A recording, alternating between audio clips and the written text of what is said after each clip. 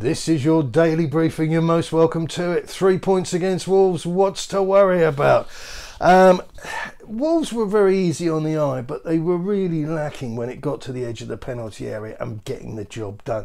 Bruno Lage is probably going to go back to the Midlands, lamenting the fact that he's got nothing from 3 games. I don't think they're far off working out the combination to their particular safe. I think they played good football. They deserve more. Hugo Lloris only had 3 shots to deal with all game, but he was left extremely flat-footed on several occasions. The ball whistled past him. It is what it is. PERIŠIČ, a salutary reminder. Do we need to dispense with the competition winner that is Ryan Sessegnon? The Croatian wins tackles, draws fouls, creates chances, and can reliably cross the ball with both feet. He robs banks, he pulls pranks. Ben Davies, 4 clearances distinguished him from not being really at the races at all. Doesn't offer anything. I can't see it. I don't understand him. Eric Dier, 3 out of his 8 long passes were successful. Bit more luck with final third balls. 5 from 9 came good there. No disasters because he had nothing really to deal with. Bravo, bravo. Davinson Sanchez, not his finest 98 minutes by any stretch. Lost the ball twice from passes out from Hugo Lloris, and that was just 2 from 5 occasions he surrendered possession in his own half. Led to 4 shots on the Spurs goal. His incompetence. If I was playing against him, I mean as the coach, I would instruct my players to just hit the ball towards him if they've run out of ideas. Why not? Emerson Royal. Listen, I appreciate some of you lack perspective. It's difficult to retain that in these circumstances. But if you look at what the Brazilian cost Barcelona just before they tripled it and sold him to us, you can't be angry with him. He's not bad defensively. He's not awful offensively.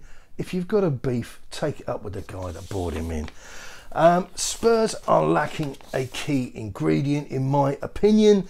Our Achilles heel is the midfield. There's too much of a muchness, a plethora of holding midfielders, not much in the way of creativity.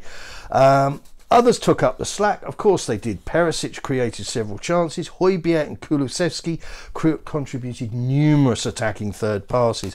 But it was Heung-son Min whose game really suffered. And Conte's dropping him back in that sort of space that's kind of between PERIŠIČ or Sessegnon and Davies, and he isn't transitioning. He's not being able to escape and move back to where he ought to be as effortlessly, as slickly as Harry Kane. It's not working out for him at all. There needs to be somebody else in there, and we don't have them in the squad. So it's not a question of, oh, Oliver Skipper come in and do a job, or what about Winksy? Those guys aren't the right answer either. We're overloaded with not mediocre guys, but just holding midfielders. And Bentancur, I said on the blog, I thought he was okay. You know, he was unmemorable. He was unmemorable. But then that's what you get with those types of players. It's rare they create exciting show reels. So the Golden Boot winner, please release him. Let him go, Antonio. That's all I can say. Højbjerg made more passes than anyone else on the pitch. Only Neves made more attacking third passes, and the Dane recovered the ball 6 times, and people are still talking about selling him. Oh yeah, just sell him, just sell him. I don't know what I'm looking at. Yeah, just sell him. Sonny we've covered. Kulusevski, another abysmal 45 minutes. Got to sort that out. And I went into on my Substack channel, I went into a thing there and discovered that the first half hour to 45 minutes, Spurs are one of the slowest teams out of the traps in the Premier League. It's only 3 games. The sample size is small. I get that, but it is the one distinct recurring theme. Conte needs to sort that out. They hear the whistle, zhunk, get out there and get it done. Richarlison didn't do anything wrong, didn't do anything particularly right. He's getting what I would term in the nastiest way possible, but nothing personal to him, as charity minutes, just getting thrown on. Go on, see if you can get anything out of it.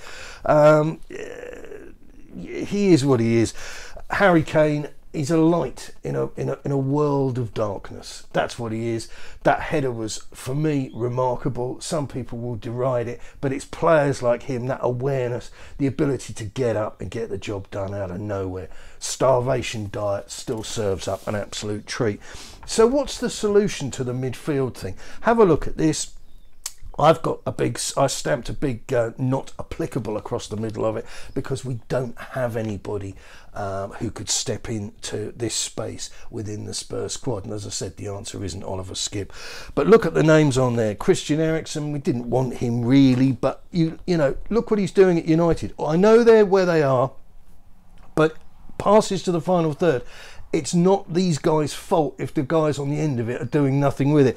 Rodri and Kyle Walker, if you saw the game against Newcastle for them, that, you know, absolutely creative masterclass. Jorginho, Cancelo. Somebody of this ilk is what Spurs are missing right now. But beyond that, unbeaten in 3. Happy days. Good luck. Keep it on them.